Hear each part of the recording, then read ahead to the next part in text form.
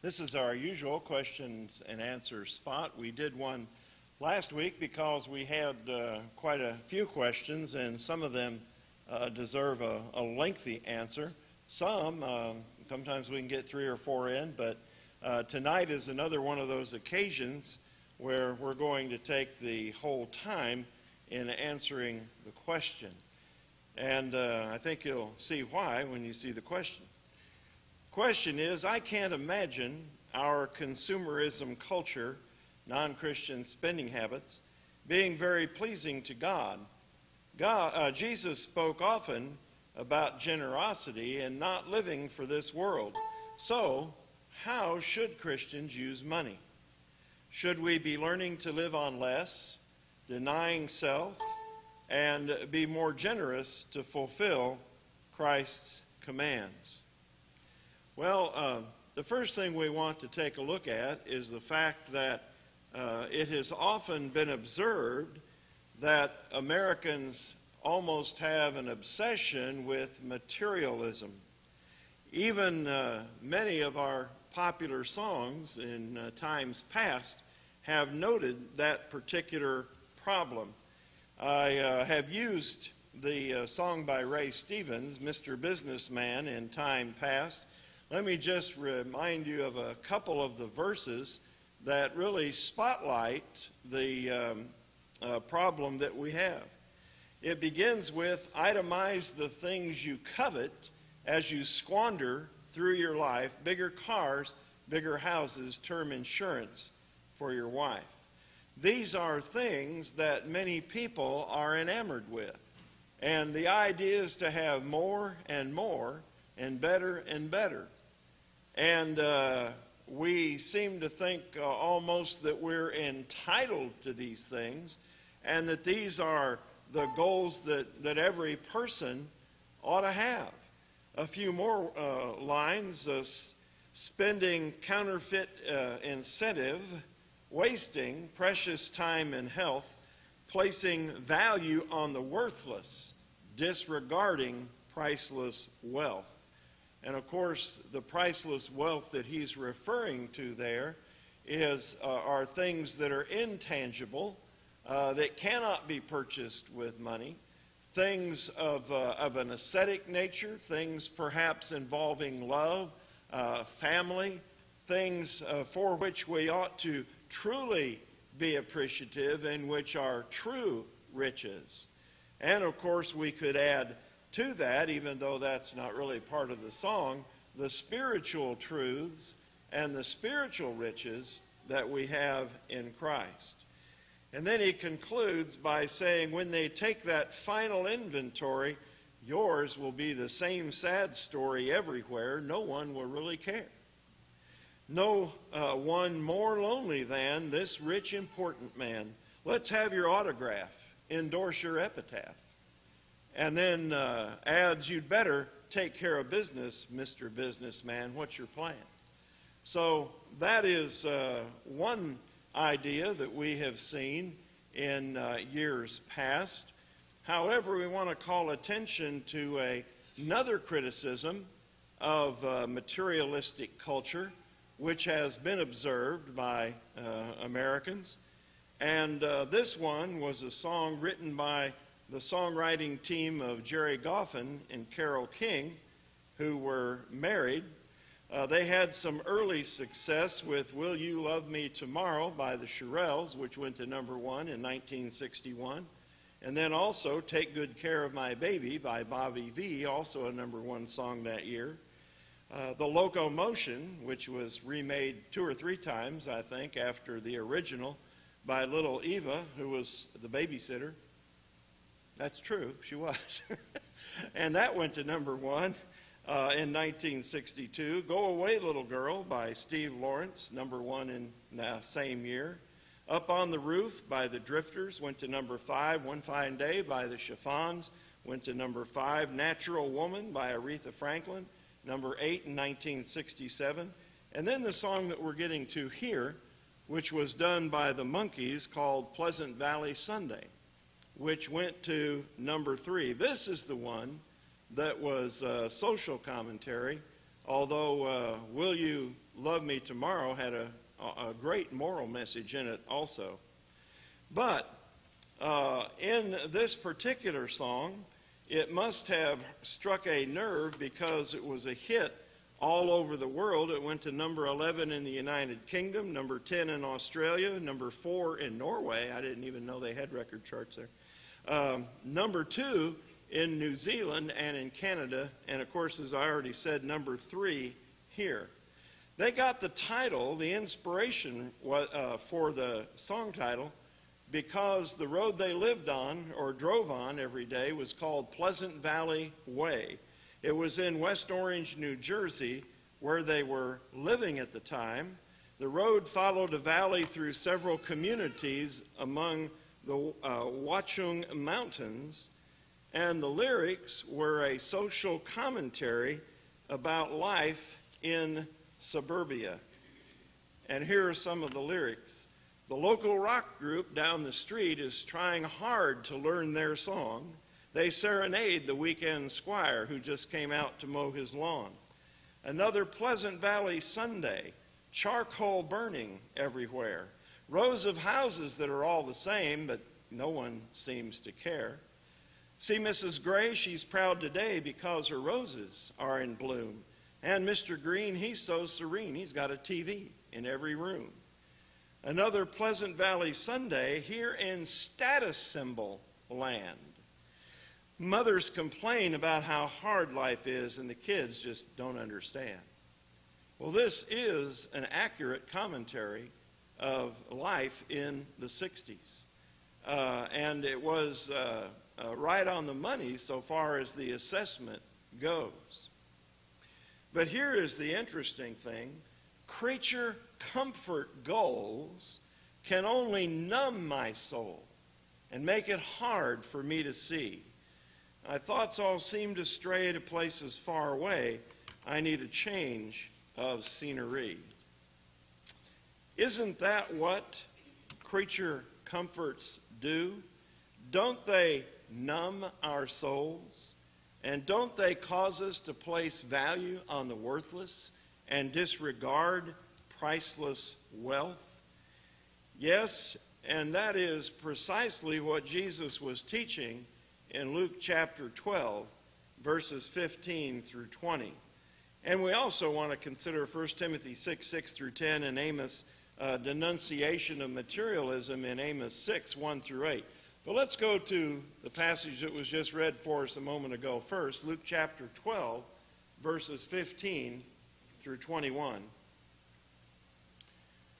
He was asked a question, and we didn't read that part of it, but let's back up to verse 13. Then one from the crowd said to him, "Teacher, tell my brother to divide the inheritance with me." Now, Jesus did not delve into what their family situation was. He did not ask, how much money is there and how ought that to be divided? He didn't get into any of those details because he knew there was a problem either on the part of the man asking the question or on the part of his brother. And so he knew that problem was covetousness. And so rather than get bogged down in a bunch of details on the matter, and then they probably would have disputed those details as to how much money there was in the estate, he said, "Take heed and beware of covetousness. A man's life does not consist in the abundance of the things he possesses." Now, how many people do you think in the United States believe that? How many people do you believe that? We labor and we work to get more and more and more. And there is never enough, and some people are willing to cut corners and step on other people in order to rise above and get more. We have such things as blackmail going on for some people to receive more money. That's nothing new. That was happening in the Old Testament. There are many ways that people try to cheat and steal, And that's nothing new. That's why the Old Testament talks about carrying around just weights, because some had 2 sets of weights. And they were cheating their customers with 1 set of weights. However, if they knew somebody was pretty sharp, they'd use the right weights because they knew they'd probably get caught. Many people are covetous. What was one of the temptations of Jesus? He was shown all the kingdoms of the world in hopes that he would covet them and desire to have them. People want wealth. People want power. They still covet all of these kinds of things. So that's why Jesus says it, take heed and beware of covetousness. When you stand before God on the day of judgment, is he going to ask, how many cars did you have? You know, there's some celebrities, I think Jay Leno has maybe 30 or 40 cars, something like that. There are people who have houses that they've never even been to, that they own. They collect them. Is God going to be impressed? Oh, say, you collected 11 houses. Boy, you should be entered right into heaven, ushered right in, right now. No, that's not going to happen.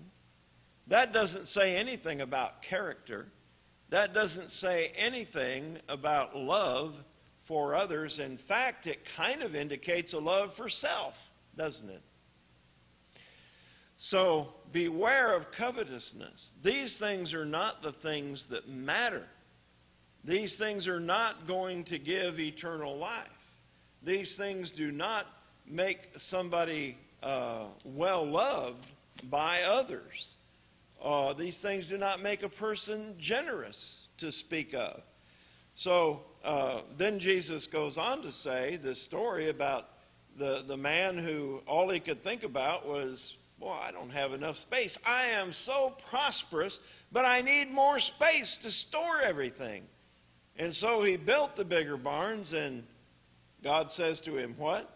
You fool. Tonight your soul shall be required of you. Then whose will these things be? You're going to pass them on to other people. Didn't Solomon make that point in the book of Ecclesiastes? Whatever you have when you die is going to somebody else. And who knows whether he's going to be wise or foolish. That turned out to be somewhat prophetic. His son, whom he had taught all about wisdom, turned out to be foolish. And he lost the kingdom because of it. But you can labor and toil and amass and get all of this stuff, but when you die, somebody else is going to get it. So this is what Jesus said. You don't want to lay up treasures for yourself, but this is what it's like for the person who does so and is not rich toward God. Is not rich toward God. That's a better focus of attention than oneself. Now let's go to 1 Timothy 6 through 10. 1 Timothy chapter 6, verses 6 through 10.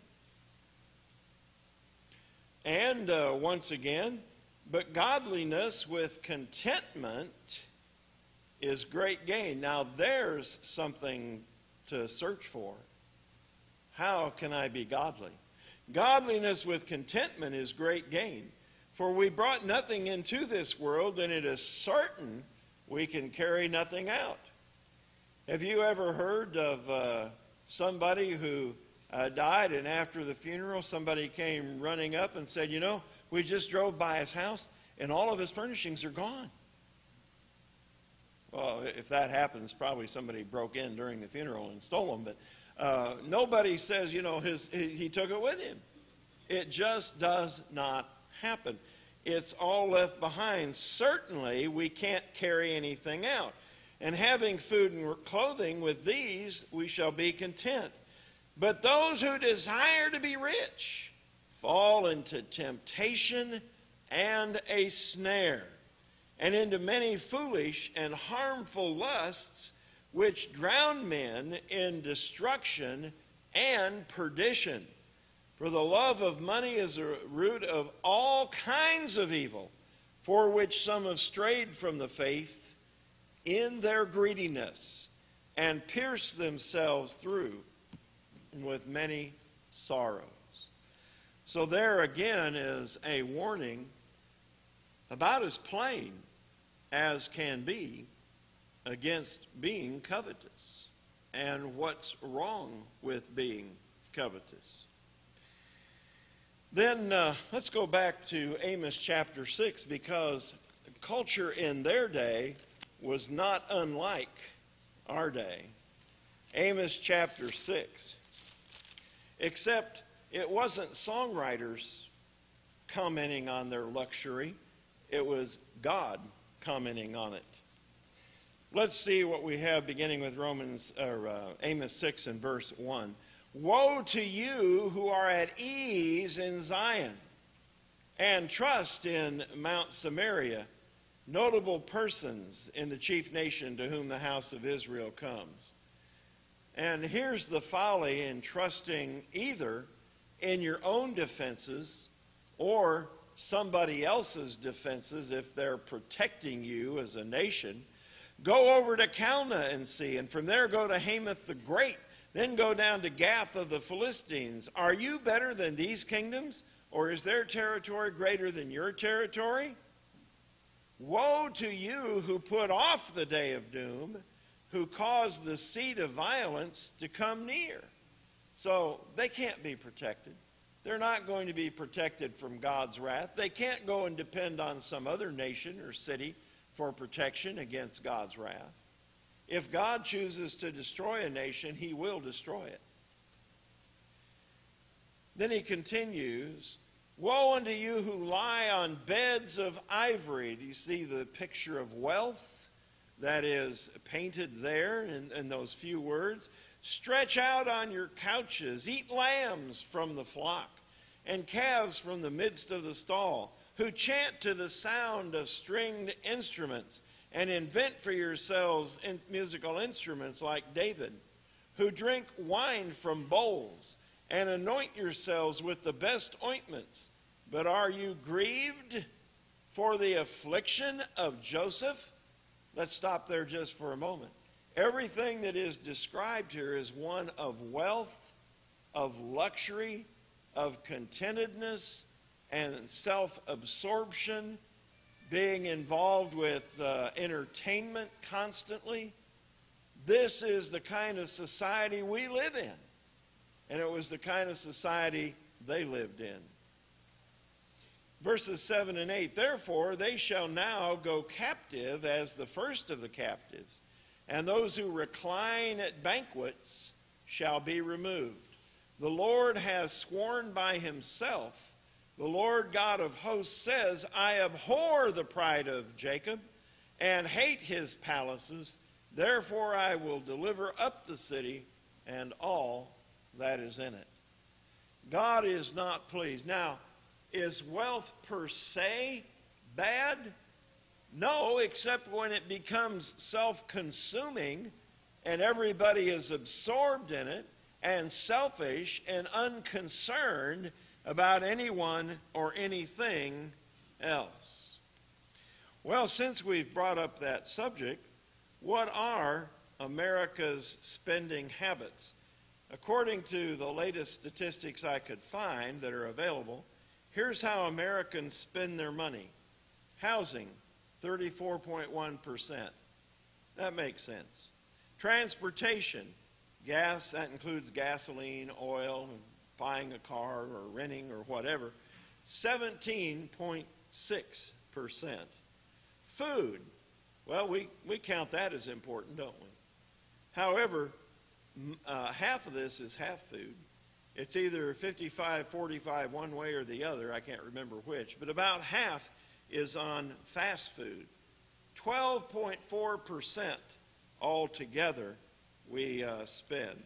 Insurance, which includes pensions and Social Security and so on, 10%. Then there's health care, 5.7%. Notice this one, entertainment, 5.4%. Cash contributions, 3.7%. That's not bad considering many never give anything. Somebody's lifting that up, and I suspect it's in part faithful members of the Lord's church. But there are atheists, there are agnostics, there are people who claim to be Christians who never make any contributions. So actually I'm surprised this is as high as it is. 3.7%. Household furnishings, 3.4%. Household operations, 2%. Education, 1.9%. Miscellaneous, 1.6%. Housekeeping supplies, 1.3%. Then we get into the smaller regions. Personal care, 1.2%. Alcohol, 0.9%. Of all the things on here, this one really surprises me the most. Only 0.9%? Seriously? When you consider how many commercials there are and how you can't go anyplace without being asked if you want a free sample of wine or this or that or the other thing, it's amazing to me that only 0.9% is spent on alcohol. Tobacco, 0.7%. Life insurance, 0.6%. And the last one, at 0.2%, reading. Now we spend 1.9% on education, but apparently it's not working if only 0.2% read. So that's the list. And if you have a calculator, you'll find that it's interesting. This adds up to about 103%, but nevertheless, it's close to 100%. Math skills were not on here, I guess. The first three of these that were listed are, we consider necessities. A place to live, food, and transportation. However, I would add another necessity, and that is giving. Let's turn to Proverbs chapter 3, verses 9 and 10. Proverbs chapter 3, verses 9 and 10. And interestingly, this is in a chapter where some have admitted these are some of their favorite verses, verses 5 and 6. Trust in the Lord with all your heart and lean not to your own understanding. In all your ways acknowledge him, and he shall direct your paths. Well, just a few verses later, we read in verse 9, honor the Lord with your possessions and with the first fruits of all your increase. So your barns will be filled with plenty, and your vats will overflow with new wine. I think this is a necessity. Many people, especially non-Christians, look at this probably as quite optional. But for those who believe in the Word of God, this is not optional. God expects this. He is the one who blesses us with all that we have, and it's only right and proper to return to him a significant portion of what he has given us. Without him, we wouldn't have it. So, some of the others are higher than you would expect and lower. But did you notice what was particularly high, higher than cash contributions? Entertainment.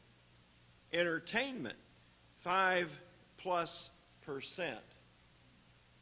That probably puts us in a category like those of whom Amos was denouncing. What the Bible requires of us in answer to the question that was asked is that we be good stewards with what we have. That does not mean it is wrong to buy a new car. That does not mean it is wrong to make home improvements. But it does mean that we should be generous toward God and not just thinking of ourselves as so many that we looked at in the scriptures did. And yes, we should be generous, but some may feel guilty. You know, I've got more than other people, and even though I give a portion to God, and even though I'm generous, I still have a lot left over, and that's true. And so some may feel guilty, like, well, maybe I should just give it all away. Well, if you had $10 million and gave it all away, it wouldn't go very far. We have a few more than 7 billion people in the world, and if you had $7 billion, you could only afford to give everybody else $1. That's all you could do with it. Somebody says, well, but a lot of people, half the people don't need that dollar. Okay, well then you can give everybody else $2. That isn't going very far, is it? So there's no qualification to give away all that you have unless, like that one person that was trusting in riches, if you're trusting in riches, then maybe you should. Maybe you should give away most everything. But if you're using it for good, and if you're using it for God and causes related to God that He is involved in, then you do not have to get rid of everything that you have. We have rich people in the Old Testament, fewer in the New, but they are still there. But here's what you can do. You cannot stamp out poverty. Governments have been trying that. They haven't done it yet. But here's what you can do. You can't get everybody out of poverty, but you can help people hear the gospel and get them to heaven, which is far better. First, we ought to be supporting the local congregation that we're a member of, because we are reaching people all over the world. Periodically, we have somebody like Scott Shanahan come in, as he did a couple of months ago, and show us what the money that we have been giving over in Pompeii is doing, and how many have been brought to Christ and got married too in the process, as you'll recall. So if you want to look that over, that's the first priority. Now, if you want to spend even more money, well, fine. If you think I have an abundance and I can do more good, there's certainly nothing stopping you. It's a matter of individual conscience. And that's why the Bible doesn't say if you make this much money, you need to give 50% of it away or something like that. It's a matter of each individual making the determination.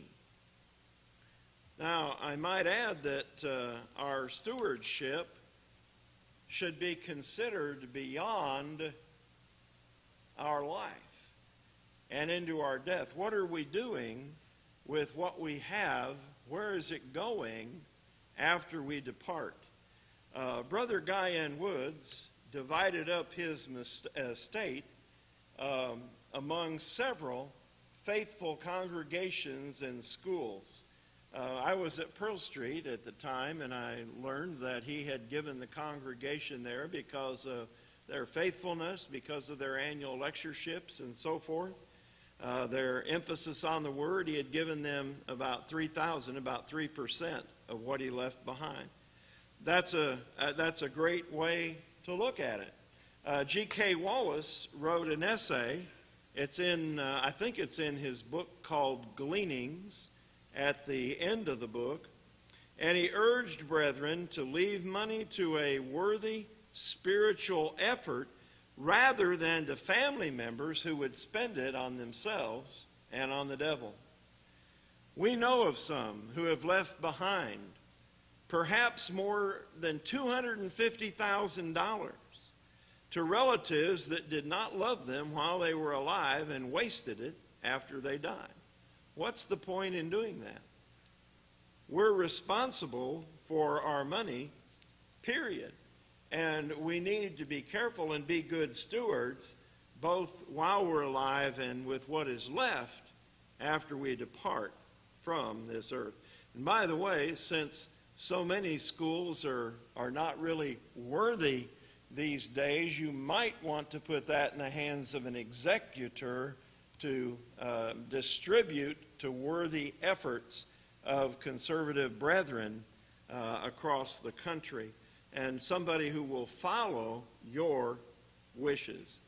So in answer to the question, we need to follow biblical principles. We need to weigh these things.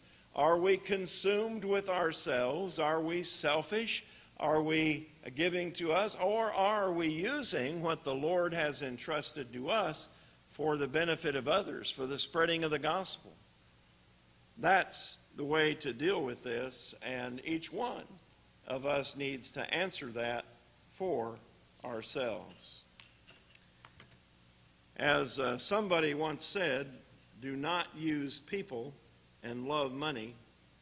Love people and use money. It's given to us for a tool and for the right purpose, and that's our decision to make. Let's pray that we use it wisely. Now, this evening we haven't talked about obeying the gospel. We've talked about spreading the gospel.